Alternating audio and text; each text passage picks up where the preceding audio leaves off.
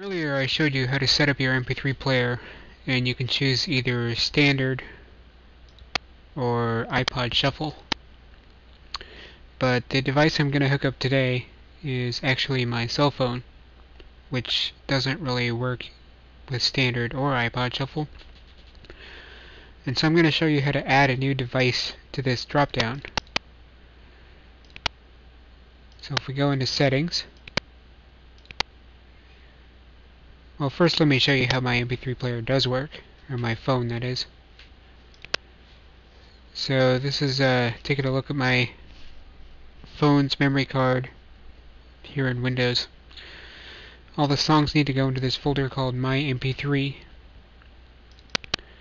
and I kind of want them like this, where it just has the song title without the track number. So I'll go back into settings and click MP3 player types, and we're going to create a new one. So we'll just start typing over here. We'll call this Verizon phone, and the root folder, which we learned was my_mp3. For my phone, I do not want to create a subfolder for each artist, but if I did, I could check that, and then I would also be able to check to create a subfolder for each album. I don't think there's a limit to the file name size, or if there is, I haven't found it, so I'll just leave that empty for now.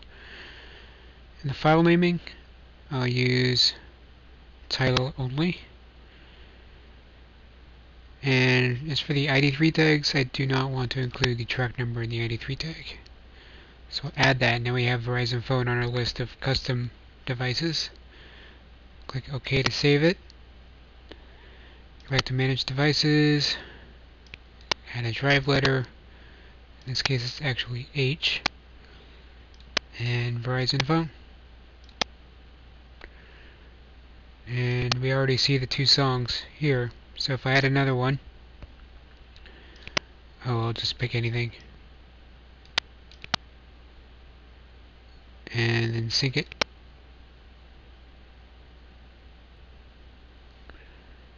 And then go back, and here it is. So my phone should recognize it.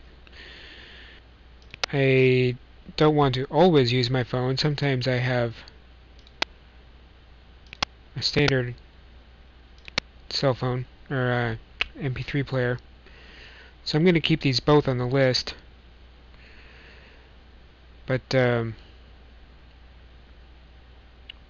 way it's going to know which device is which type, like if I plug in my cell phone, how does it know to treat that like a cell phone, isn't really determined by the drive letter, because that could change.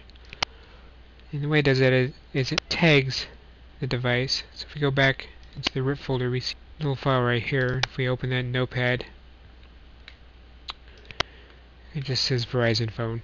So that just tells it, look for a setting called Verizon phone, and that's how you want to treat this particular device.